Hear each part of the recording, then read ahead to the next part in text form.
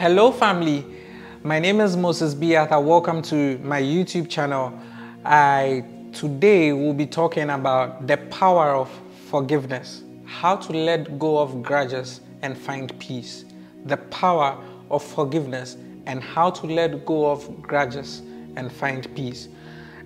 What inspired this topic for which I decided to even shoot content on it was I was meditating and reflecting on an incident of a friend of mine who is married, and he's been married for about 4 to 5 years. And so for the sake of content wise, I'm not going to mention their names, but I'm going to talk about the experience and what I learned from it. So apparently he and his wife are living peacefully, they are good, and his wife's ex shows up in the picture, and I think that his wife starts having conversations with this said ex of his, and somewhere along the line, the wife professes that she still has some sort of feelings for him, and later on, my friend who I know happens to find out about that message, or he saw it, and he got a bit,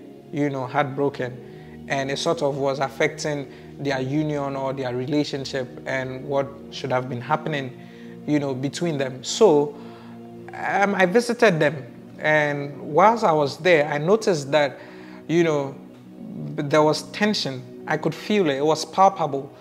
And one thing I noticed was the fact that you could so tell that deeply seated inside of them, that is my friend who's the husbandman and the woman who is the wife, deeply seated inside of them was that yearning to want to make up, but everybody was sort of playing pride and ego.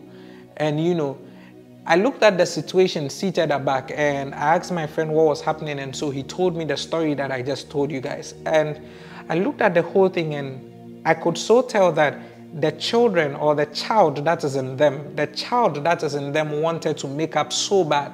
The child that is in them wanted to settle everything amicably, but the ego or the adult in them will not let them settle this matter amicably. And I looked at the whole thing and I picked a couple of lessons from which I'll be talking about it today. So that is what informed the power of forgiveness, how to deal with grudges and find inner peace. You understand? You see, forgiveness is the act of letting go of negative feelings for someone that has wronged you or towards someone who has wronged you. It's not necessarily about condoning the behavior or pretending that it didn't happen. No. So you are not condoning the behavior of the person, or you are not pretending that it didn't happen. It's all about moving on and letting go of the resentment. So I remember having a conversation with this friend of mine and telling him that I think it's time to let go and settle things amicably. Say the things that needs to be said. Address the behavior. Do not pretend that it did not happen when it is obvious that your wife is yearning for you and you are equally yearning for her. You want that companionship to be rekindled, but the adult in you is not permitting you to do that. Now, holding on to grudges and resentment usually can be very emotionally draining, because it would move you to the obscure part of yourself. And so things like anger, bitterness, and all of those things will just make you become, a very terrible person. And it's okay for you to understand that your emotions in itself are not bad. God did not make your emotions that way. Your emotions are not bad at all. Your emotions are good. The thing is, what metric do you use in guiding your emotions? So for instance, Mr. A is angry, and when he is angry, he picks up an iron and he smashes it, or he picks up anything he can see and smashes it on the floor. Mr. B is angry, and whenever he's angry, he hits the gym to vent out on the metals so that he gains muscle. If I'm to tell you to choose between Mr. A and Mr. B, who is supposed to be your friend, I'm sure you go for Mr. B.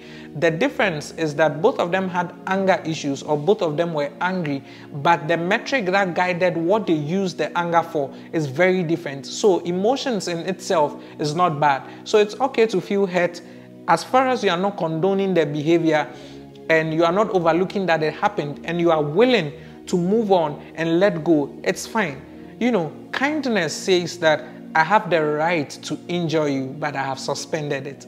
You know, kindness says that I have the right to injure you, but I have suspended it. So I told my friend, I said, bro, reality check is when you saw that message, you had every right to injure your wife, but you had every right to go hard. And by injury, I don't mean he had every right to go and beat her or something. No, I'm not somebody that signs up for that. But he had every right to confront her, say all sorts of hurtful things to her. But he didn't. He rather extended kindness to her by deciding not to talk about it. But it was at that time that I told him that you have decided not to talk about it, but it's hurting you. And so it's time for you to address it as the issue and move on. So remember I said that kindness says I have the right to injure you, but I have suspended it. Now, how do you practice forgiveness and how do you let go of grudges? How do you practice forgiveness and how do you let go of grudges? The first step to dealing with this, guys, is that you need to acknowledge your feelings. Every single thing starts first off with an acknowledgement. What you have not acknowledged, you cannot deal with it. So if somebody tells you that you are not consistent, sebio impenyin force nyodi asano onim se nichiachia. For those of you in the international audience, it's a proverb that says that the guy that's dancing does not know that his back is crooked, which means that usually when you are charting a certain path, you are not able to tell the direction of the path. But if somebody is sitting somewhere and they are watching you chart that path, they're able to point out the wrongs and the pitfalls that are ahead of you. And that's how come in life and on your journey in life, feedback, positive feedback is very, very, very important because you don't know it all, you are not perfect. So the first thing you need to do is to acknowledge the feelings. It's important to acknowledge and validate what you feel. You understand? When you are angry or you are hurt, it's okay to validate that. That's the first step to dealing with a grudge and finding inner peace. And then you need to practice something that a lot of people in our generation do not do. It's called self-compassion. A lot of the times, young people have a lot of inner wounds and bitterness from experiences with guys, girls, all sorts of terrible experiences. You need to be kind to yourself first. And remember that everyone makes mistakes. You are probably the one that is at the winning end because the other person has wronged you. But the next time you could be on the other end because you have wronged someone. And so it's okay to make mistakes. You see, the only thing is that it's important that you extend the same compassion you expect others to extend to you, to others when they have faulted. And so it's very, very important. And then another thing that usually in settling and dealing with issues that pop up that does not allow you to forgive is that you fail to look at the other person's perspective. So you need to consider the other person's perspective. Try to understand where they are coming from. And you see, usually that thing is, if you're able to understand where they are coming from, it may probably explain what led to that behavior. It's very, very important. Now, this can put things in perspective and help you or help to make things easier in letting off go the grudges. So it's very, very important that you extend or you do that. Now, another thing that usually we see when it comes to forgiveness is the fact that there is usually the need that you need to be right. And this one usually comes with we the men. You know, the men usually want to prove that they are right, they are right, they are right. And so whether you go to heaven, you go to Pluto, you come to earth, you visit Satan in hell, they are right. It's usually something that will affect you when you're supposed to learn to let go of a grudge and find inner peace. It's natural and it's always fine to want to defend yourself, to prove that you are right, but sometimes it's not the way to always go. And so these are steps, these are practices that I do, these are things that I have implemented. It helps me in my life in dealing with different kinds of people, because truth and reality on ground is that as you journey through life, you will meet all sorts of people. You will come across all kinds of people, different upbringings, different perspectives, different way of living. And some way, somehow, it is expected that these persons or these people may step on your toes or may falter.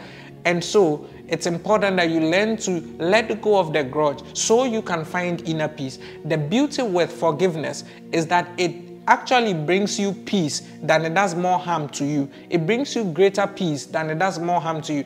Remember, kindness says, I have the right to injure you, but I have suspended it, which means that whenever you find yourself in a situation with somebody and you feel like you're in a better position to come hard at them, extend some kindness to them. Be the light of the world. Let them see some form of kindness in your eyes towards them.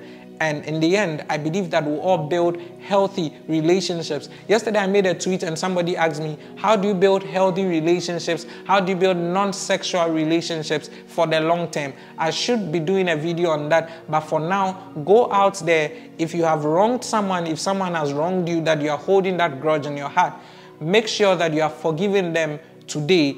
You are forgiving them right now. Call them, check up on them, and let them know that whatever wrong they did you, you have forgiven them. I hope that you found value with this content. Subscribe and like and share. My name is Moses Biata. Thank you for sticking and staying.